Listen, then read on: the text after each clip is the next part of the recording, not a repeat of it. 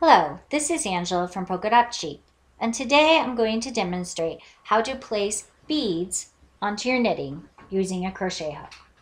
So you have your knitting, and you'll have your beads, and usually your bead size is stated in your pattern. And you'll have your crochet hook. In this case is a small crochet hook. It's a 1mm crochet hook. And the reason this crochet hook is so small is that an essential part of this technique is to be able to place the bead onto your crochet hook. So as you're knitting, you'll come to where you're instructed to place a bead. So you have your stitch. You'll slide your crochet hook through that stitch and slide the stitch onto your hook. Then you will carefully pull that stitch through the center of the bead.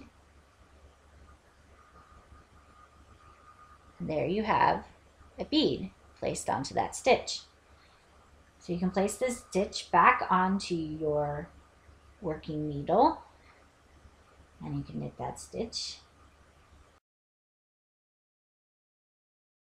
So you place a bead onto your crochet hook,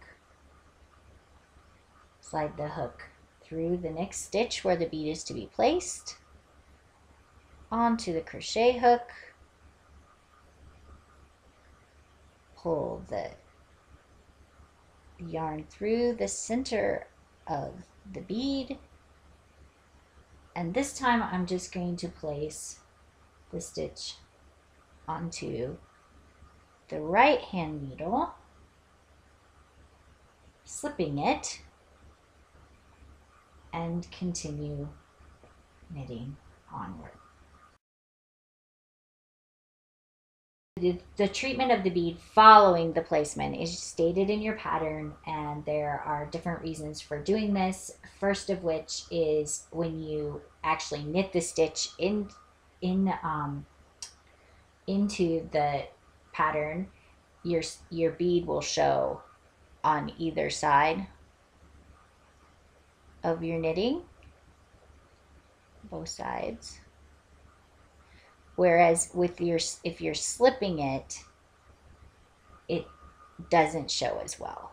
So there you can see the contrast between the ones that have been knitted in and the ones that have been slipped. You can still see them a little bit, but not nearly as much.